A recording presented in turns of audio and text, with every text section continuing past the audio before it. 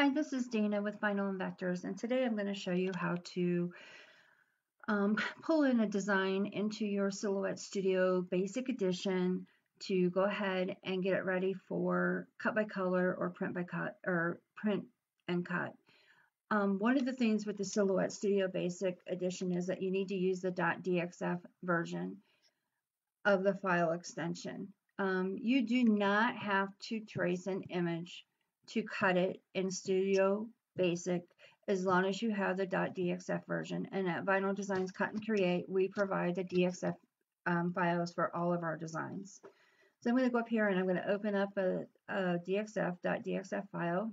I'm going to bring it in. It's not going to look pretty. It's just going to be the outlines.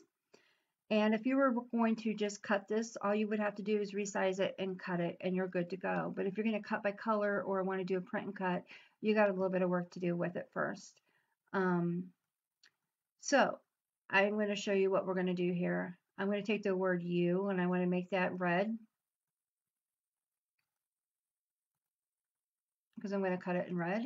And if you notice that the center of the O is also red, that means the path on this file is not compounded, so we need to make that file compounded. So we're going to highlight the word "you" again. I'm going to go up to Object, and we're going to make a compound path. Okay?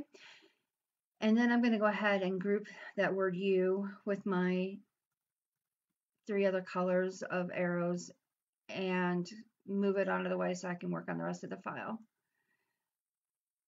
I'm going to do the word "today" in black. Oops, I got part of that D or the O.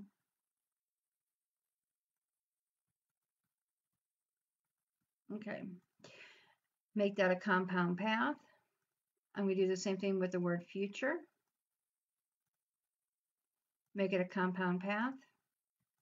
I'm going to group the word "object" or "today" and "future" together. I'm going to select them both and then go up to Object and hit Group so I can move that out of the way. And the rest of the design I want in gray.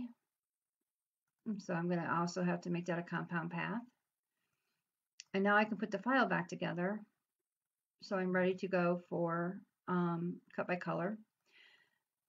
One of the things that if you have Designer Edition of Silhouette Studio, when you bring in an SVG file, this part of the work is already done for you. You don't have to do all of that. So to me, it's worth the $25 upgrade just to have to save all that work for every file that you bring in as a DXF. Okay, last thing I wanted to show you real quickly is I'm going to highlight this design and pull up my line menu. If I'm going to do a print and cut, I like to turn off the line, the outlines on it. And I'm going to show you by clicking back and forth on the transparent box and the color box. When it comes in, it's going to be colored like this, and if I hit the transparent, it's going to turn those outlines off. It's not real noticeable on the screen, but it is when you go to print it. So those are my tips for using the DXF files in your Silhouette Studio Basic. If you have any questions, go ahead and throw them down in the comments of this thread, and then we can I can try and address them for you as quickly as I can. Have a great day.